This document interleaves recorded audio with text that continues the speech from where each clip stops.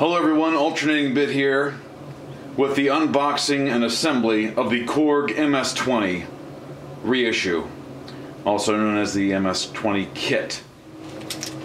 Let's do it.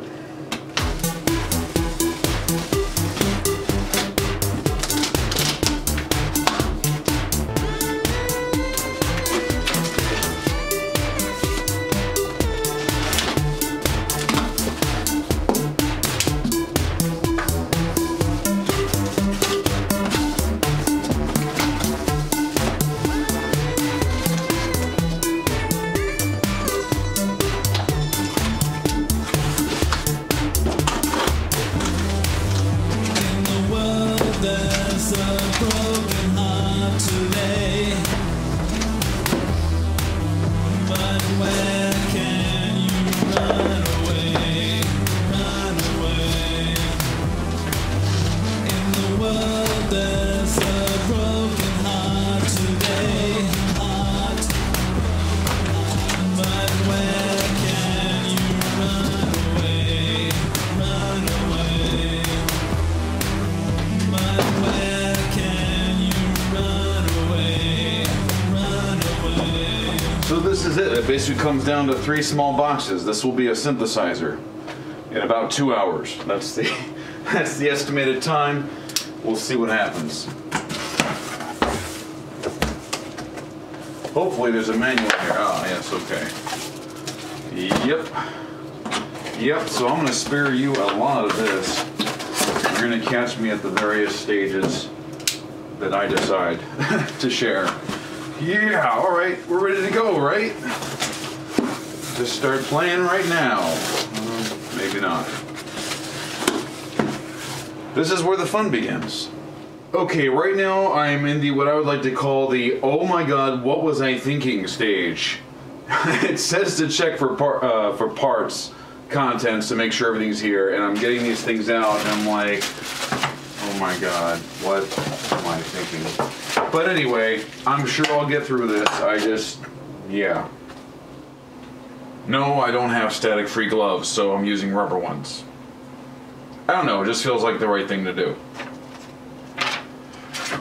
Oy. I have to say, even though I have a long way to go, this is probably the most exciting part. Well, maybe not the most exciting, but the one I'm the most curious about, and that is the actual keys. Installing the keyboard part. Just not to be very careful what I do.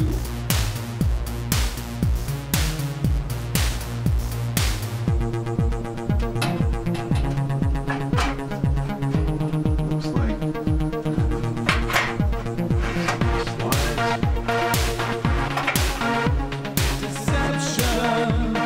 you know, I have to say, this is actually fun. This reminds me of when I was a kid building a Lego set. Just, you know, step by step, follow the instructions. I don't know. It's pretty fun.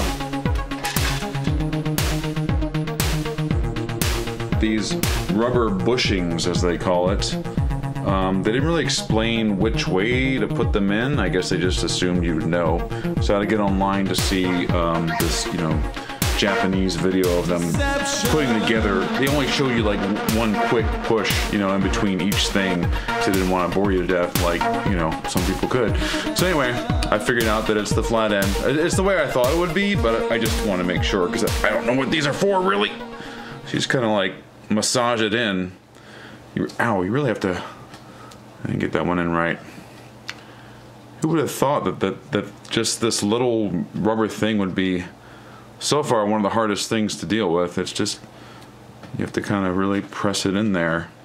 You know, I'd also like to point out that the directions did not specify where exactly to put the washer. They just assumed that you would know.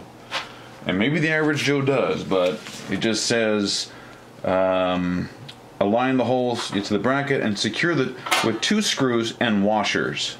That's all it says.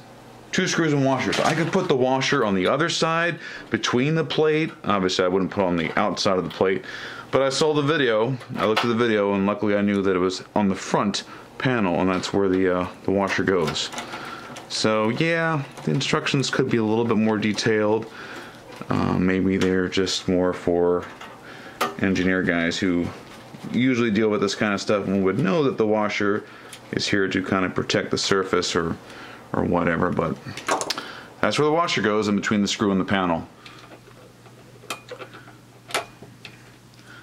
It does say not to over tighten any of these, so I'm being very careful just to have just a slight tug to it and just enough not to be loose. I'm trying very careful not to scratch the panel. It comes with a little buffer of like some kind of paper or sticker. This is definitely one of the cooler stages because it's working on this clear panel that covers the circuitry, and I don't know, you just kind of like get that sense like we're almost getting there. I'm still gonna have to do another whole round of these nuts once it goes through the front panel, but still definitely getting close. I was just thinking about how like there's a great documentary on synthesizers that the BBC did called Synth Britannia, and one of the band members, I think, I don't remember who, but said something about how just when synthesizers were just barely becoming affordable, that you would get this kit, you know, that was sent, and I think he said something like, you know, no instructions are really difficult or whatever, but the point is that's what made it affordable. Not the case with the Korg MS-20 reissue. It's not cheap, but nevertheless, it's kind of neat to be able to take part in probably what they were going through.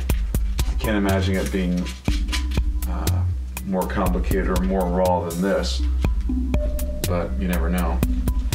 In case you're wondering what these bowls are, it's to separate all these screws so they don't get lost and they're organized. Anyway, so this is probably one of the most gratifying stages, I guess, except for the end, but anyway. Assembling the front panel to the actual keyboard itself.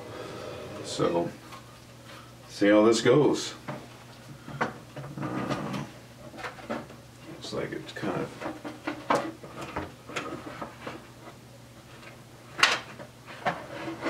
Say what? We are now in the belly of the whale.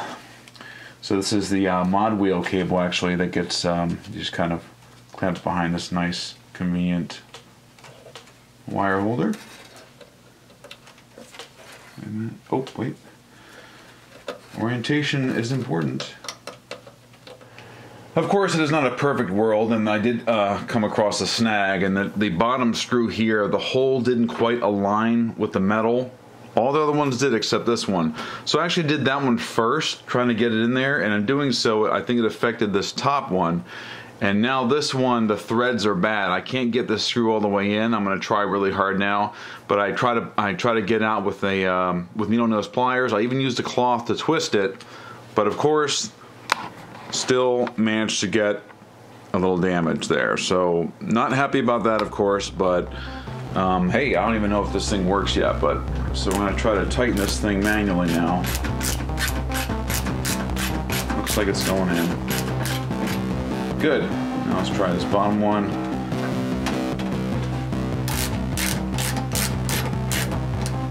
Okay. This has got to be by far the most fun part, and simple of course, is putting the knobs on. The knobs are actually really cheap plastic. I've dealt with better knobs before, but hey, if this is the Korg MS-20 knobs, that's what they are. You just push them on. Boom.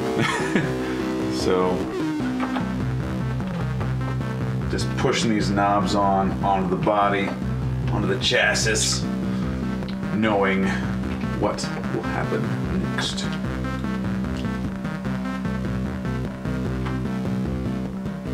The one thing that I saw someone else complain in a forum about as far as build structure is the mod wheel.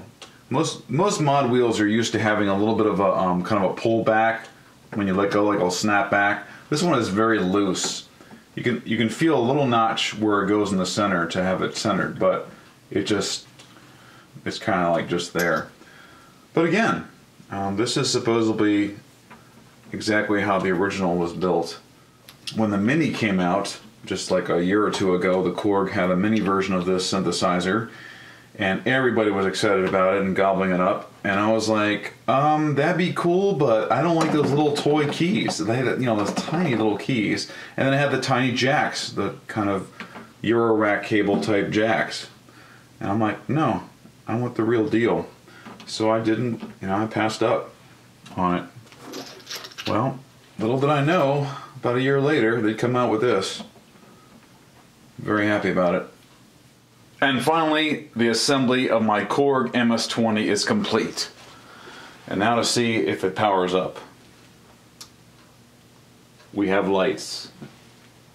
That's good. I guess I'll have to start messing around.